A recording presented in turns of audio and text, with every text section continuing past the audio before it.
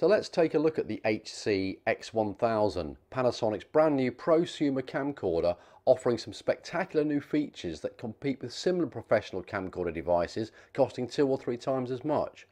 Notably, the key attraction is 4K, and one that has an amazing 150 megabits per second, 60 frames per second in NTSC and 50 frames per second in PAL modes, all at Ultra HD TV 3840 by 2160 pixels. Not only that, like the Panasonic GH4 HD SLM, the X1000 sports full cinema-like 4K at 4096 times 2160 pixels at 24 frames per second. And of course you've got UHD TV modes at 4K, 25p, 30p and 24p modes. Plus, if you want to shoot HD TV, you also have, again like the GH4, 200 megabits per second ALL Intra modes at 1080 or long GOP classic FHD modes for 100 megabits per second recordings. So let's take a look at the X1000 body. We can open the lens protector. It has triple ring operation, which are illuminated for night time. It features a 4-position inbuilt optical neutral density filter featuring switchable off, quarter, 16th and 64th NDs. This will help to reduce the amount of light entering the lens. You've got a focus assist button, a focus switchable auto manual infinity focus switch, and of course the good old push autofocus button for instant autofocusing of your image subject. To the right of the focus buttons you've got 4 user programmable and selectable buttons. Notice that the focus assist button also functions as a 5th user programmable setting button. And below that you've got the menu switch with a scrollable wheel for you to select, push or set any of the software options on the display. You've got dual card slots where you can hot swap SD cards for continuous non-stop recording. Loop record if you don't know when the recording is going to start, and pre-record whilst in standby mode so that a few seconds can be recorded to ensure you make your shot in time. Below the SD card slots you can see the gain button, which features a 3-position gain selector with low, medium or high settings available. And then obviously they've got the shutter button to adjust the shutter, a white balance switch, dual channel stereo, 2 channels you can see here featuring line in, mic in and phantom power 48 volts. Below that we've got the intelligent auto mode or a manual selectable switch.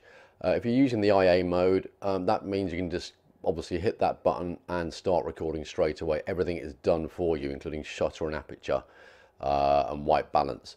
So just hit that button if you haven't got a lot of time to set up, and off you go and record.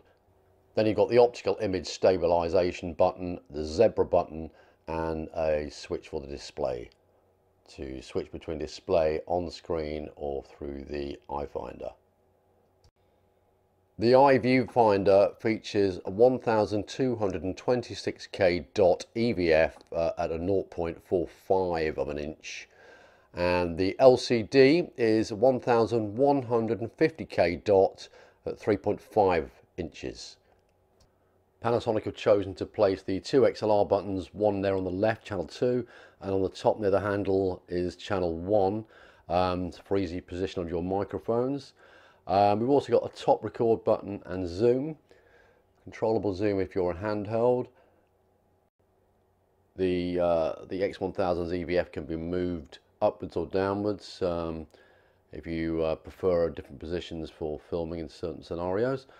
On the back side, the supply battery gives you roughly 4 3/4 hours of maximum continuous recordable time and actual record times of around 3 hours across most of the MOV, MP4, AVCHD modes using just the viewfinder.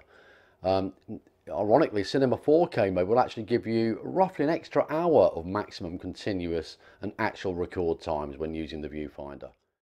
Overall, you'll lose 10 to 30 odd minutes when using the LCD only whilst recording in all the record modes. Charging the battery takes around 6 hours for a fully charged unit, To the right of that, we have the unit has full computer mode compatibility with USB 3 host or device configurations set on the menu. Device mode acts as an external device to upload to your NLE system. So you just connect it up and it will see it. Host mode is used so you can attach an external hard drive to the camera so that you can copy over data to and from the internal cards or actually view thumbnails of stored clips on the hard disk. Finally, on the back, you've got an HDMI version 2 output, which delivers a really nice clean signal to your display or monitor. And I've checked that in 24 Hz mode at 24p, and at 50 Hz 50p, and 60 Hz 60p was working correctly on a Panasonic monitor, all in 4K. So as I say, a nice clean signal, and you can use a select on the menus if you want to include the display settings as well. The viewfinder, as you will see, will fully retract into the unit for safe storage when you're moving around, or if you just want it out the way when you're using the EVF. You've also got time-lapse record. You've got pre-record. Now, this is a feature of camcorders where you can actually, as soon as you switch the camera on, as you've got power up time, it starts recording instantly. So by the time you set up, you'll be able to capture anything you may have missed. So you got what, a couple of seconds of pre-record at any one time in memory? Yeah. Okay. Yeah. You do have intelligent zoom and hybrid OIS, etc. You've also got digital zoom. As you're fully aware, with digital zoom, you do get a little bit of breakup in picture quality, but still pretty good. Again, with the Leica lens, so we're really pleased to have that. Still continuation. Different elements of controlling audio, and obviously mic levels, etc. So within the menu system. So on time code now, time code mode, time code setup, full time code setup as you'd expect out of a camcorder. And you've got free run, or we can just set it up to set up your hours, minutes, second into whatever flavor you wish to do so. Sync to your EBU for the bars type. If you want to do a broadcast, set up the camera to your studio.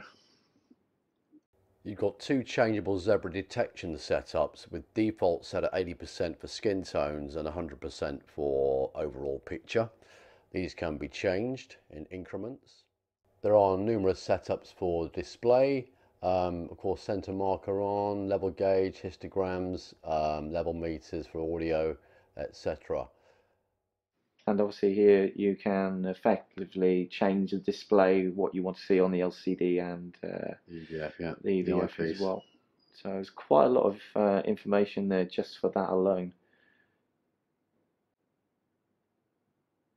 And you also got AV out setup, so you can detect whatever monitor you're HDMI resolution. Just click that a minute, see what we got in terms of. There you can see we've got the 2160 or the 1080, 1080i. So you can actually set up the HDMI out for your device, your display device. And down convert is available on there.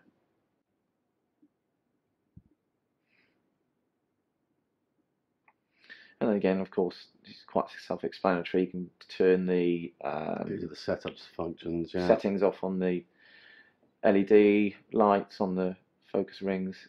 Then you've obviously got your frequency, as we said earlier, be able to change between the two. Economy AC. Yeah, so brings the power down. Displays. Yeah, and also sleep mode. So if you wanted to go off after a certain time, you can. And actually quite Wi-Fi setup as well, which is just sometimes a new thing for camcorders. So again, very similar to our camera. And then Wi-Fi setup, so you're able then to control this by your smartphone, tablet, etc. Again, very similar to our UHD range, etc.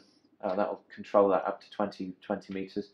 As far as we're at the moment, it'll be the same app, but that could potentially change in the future. I think with product development and making improvements to our Wi-Fi controlling. Yeah, so you can take screen grabs from the 4K picture, as you can do with our Lumix GH4. Onto the camera setup, you've got detail level, so you can turn off the camera's processing of sharpness, and it's typically used to tune detail until no smearing is apparent between light and dark areas of the picture.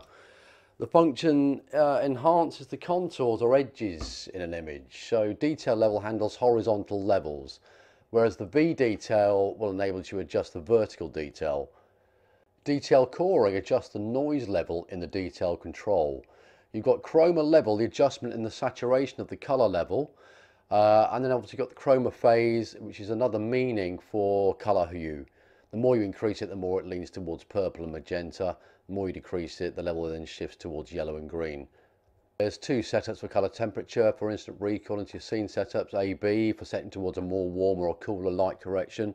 Master pedestal for black level reference. The control lifts the black level and affects the brightness balance in the image. Then you've got DRS either off or on, 1, 2 or 3 settings. This adjusts the dynamic range stretcher. You've got a number of gamma curves available.